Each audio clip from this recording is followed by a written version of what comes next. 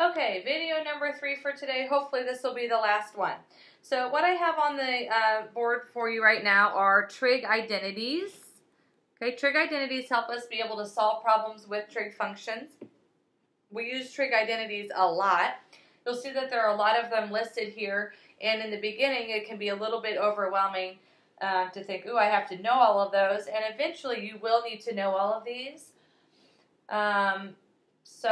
But I think that you're going to use them enough over the next couple of weeks that you will know them without really having to sit down and think about memorizing them. Okay, so they're broken up into 4 categories. We'll start over here with the even-odd identities. So this has to do with whether or not functions are what we consider even or odd, which has to do a little bit with their symmetry. So what we'll notice is that the cosine of a negative angle is the same as just the cosine of a positive angle. Or for instance, the cosine of 30 degrees is the same as the cosine of negative 30 degrees. Okay? And then the same goes for secant. What you'll notice about all 4 of the other trig functions, these are what we call odd functions. And because they are odd functions, the sine of negative some angle is equal to the negative sine of an angle. So for instance, this would be like saying the sine of negative 60 is the same as the negative sine of 60 degrees. So it's nice if you don't have to think about, ooh, where is negative 60 degrees on the unit circle, if you can use an even-odd property to show, oh wait, the sine of negative 60 is really just the sine of 60 and I make it negative. Okay, so then you're dealing with an angle that's in quadrant 1. So that's the even-odd properties. The quotient property should be fairly evident to you. If we have tangent equals sine over cosine. Remember in the unit circle we defined tangent as y over x, and y was sine and x was cosine. So it makes sense that tangent then is also sine over cosine, and then of course we have cotangent, which would be cosine over sine, or x over y. We have our reciprocal identities.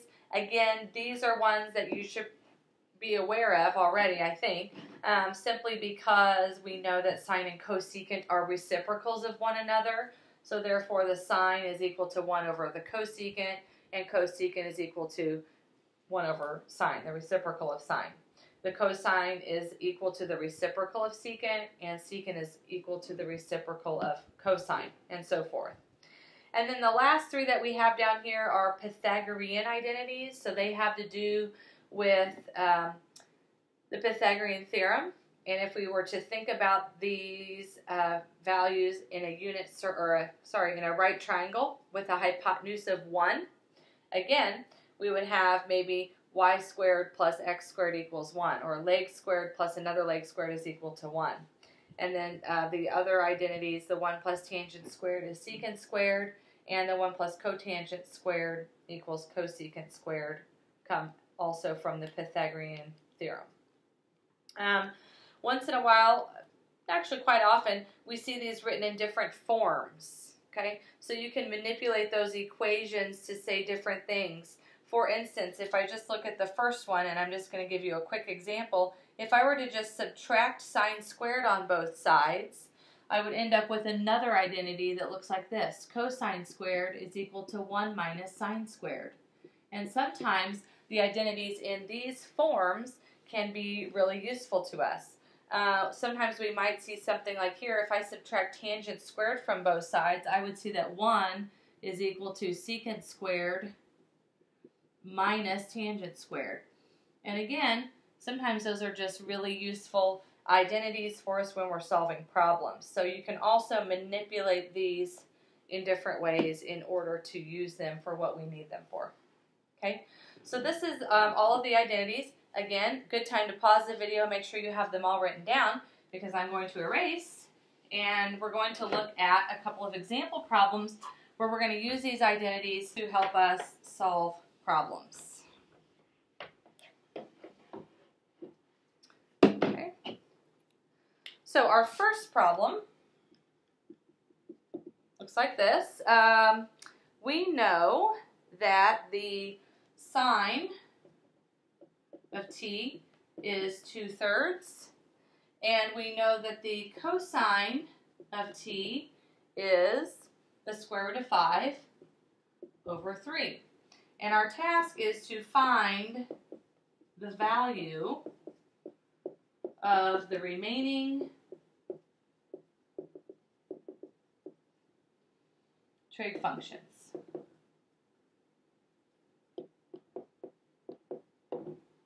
Okay.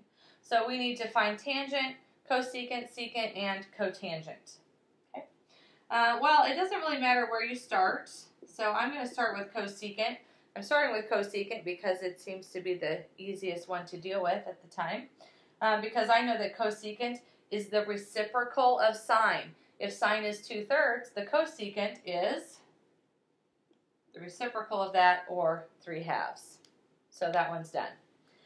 I could then, knowing cosine, I could find secant, right?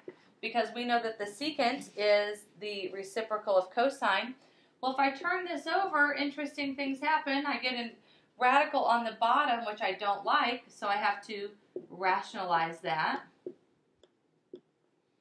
to get 3 square roots of 5 over 5. Okay.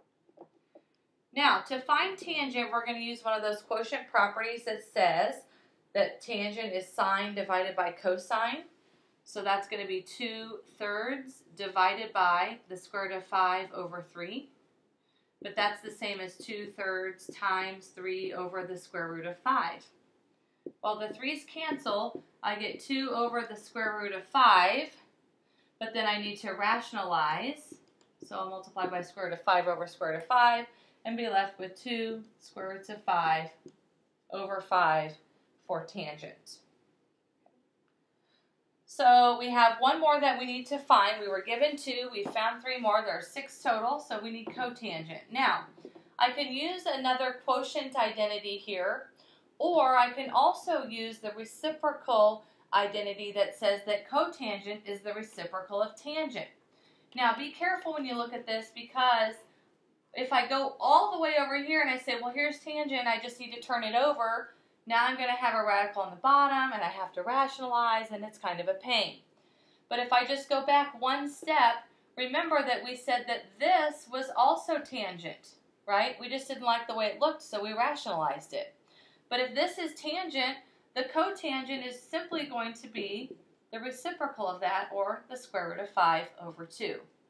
And so we've used the trig identities to help us find all 6 trig functions. So you're going to be looking at a few problems like that today on your assignment. Again, I'm going to erase. If you need time, you can pause the video and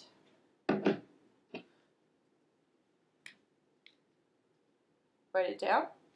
The last example we're going to do, I'm going to say, given that the sine of an angle is, let's use 3/5, use a Pythagorean identity to find cosine of t. Well, here's what I know. The Pythagorean identity that relates sine and cosine says that sine squared plus cosine squared is equal to 1. Well, keep in mind this notation, I didn't mention this earlier, sine squared of t is the same thing as saying the sine of t squared, like this, but you have to have the parentheses. If you say sine of t squared, that's something different. That's taking an angle, squaring it, and then finding the sine, okay? This means finding the sine of an angle and then squaring that value. So that's what I want to consider. I know the sine of t, it's 3/5, so this is going to be 3/5 squared plus cosine squared is equal to 1. When I square this, I get 9/25 plus cosine squared equals 1. I'll subtract 9/25 from both sides, so I'll have 25/25 minus 9/25, which is 16/25. And then the last thing I'll do is square root both sides. So we find out that the cosine of t is the square root of 16, or 4, over the square root of 25, which is 5. So we've used that Pythagorean identity to help us find the value of cosine. Okay. All right, your assignment I'm going to post right below this video so you can get started on that. Good luck. See you next week.